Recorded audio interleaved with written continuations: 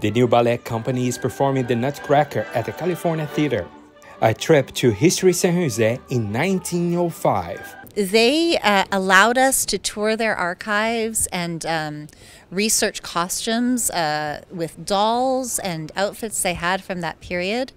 They let us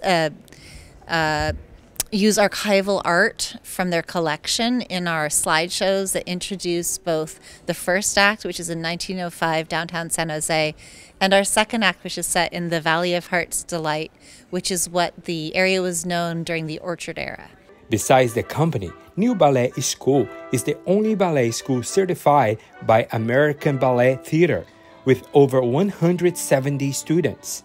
I have more dancers than ever, and it really is so exciting. There are many exquisite scenes in the Nutcracker, but for me, the land of snow is just breathtaking.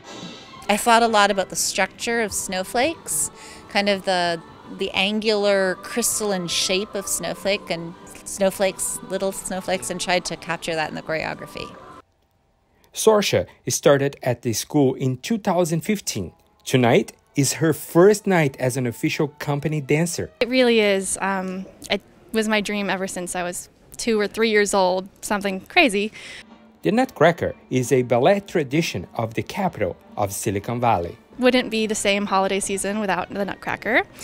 And I think the Nutcracker here, the San Jose Nutcracker, is a beautiful blend of bringing ballet tradition and also the forward thinking that we do at New Ballet.